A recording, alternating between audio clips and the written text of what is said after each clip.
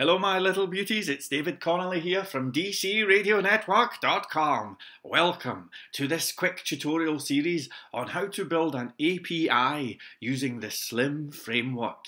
Now let me tell you something about Slim, It's slim, it's fast, it's lean, it's mean, and it's ready to rock and roll. Actually, I have a nickname for Slim. I call it the Little Bastard Framework because this framework is currently teaming up with other technologies like Angular and so on, and basically doing in all of the other bigger frameworks, And everywhere there are developers who are saying, well, hang on, maybe we don't need those big giant frameworks. Maybe we can just use something like Slim. So that's the vibe. Welcome. You're so welcome.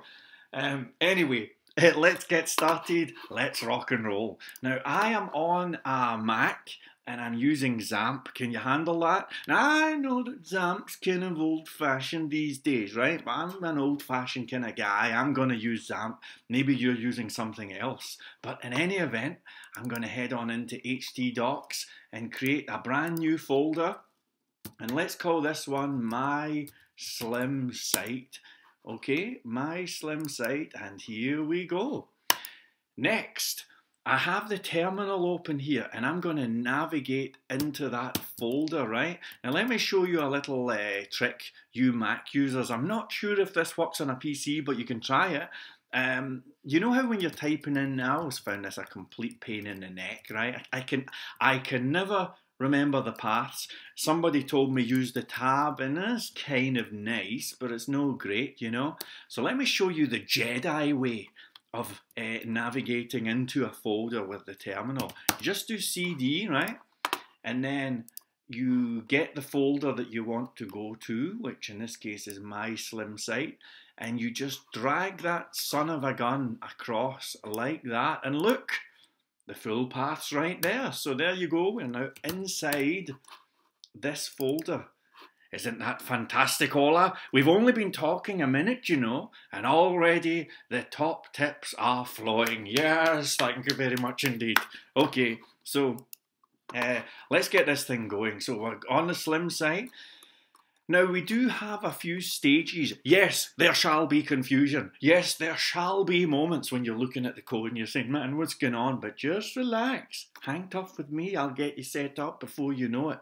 First thing we're going to do is we're going to get a hold of this highly controversial thing called Composure, which isn't really controversial at all. I just thought I'd say that. So we're going to head over to Composure, and I'm going to download Composure straight into this folder here, okay? That's the vibe. So we click download, and we have some code here. I'm going to grab this code here, and I'll drag these together so you can see what's happening, okay? I'm just going to paste that in, and look at this. Okay, it's bringing in the latest version of Composure. It's fantastic.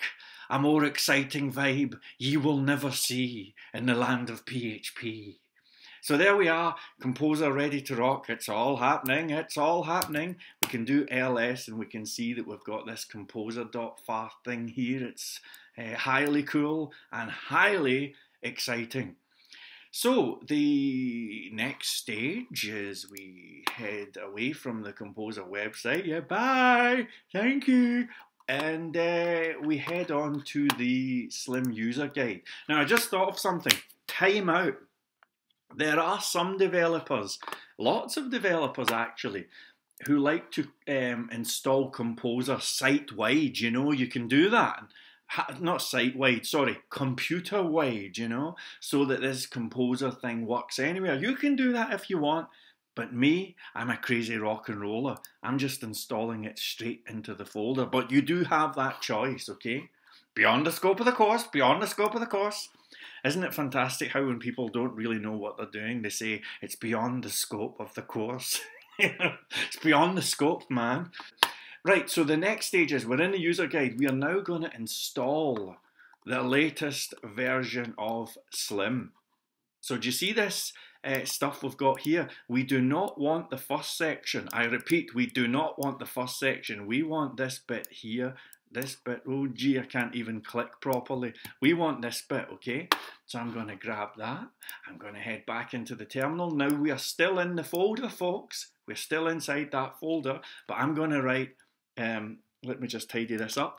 I'm going to write Composure, I'm sorry, wake up, PHP Composure.far, and then we're going to paste in the cool stuff, okay? And hit return, and we can ignore that. And that's us. Okay, so it's now installing the latest version of Slim. I happen to be on version 3. But you know something that's cool about this stuff? With these micro frameworks, even when they release new versions, man, it's not a deal breaker. It's not like you have to rewrite the whole rule book. So even if you're not on the exact same version as me, it's probably going to be okay. And there we have it. We now have the new version of Slim inside the folder, and everything is cool. However, don't crack open the champagne just yet, because if we go to localhost my Slim site, as you can see, there ain't much happening. There's not much happening at all, actually. So we need to do some other things, you know. And I think I'll leave that till the next video. So thank you very much. Thank you for being here, and I shall see you in the next video. Bye.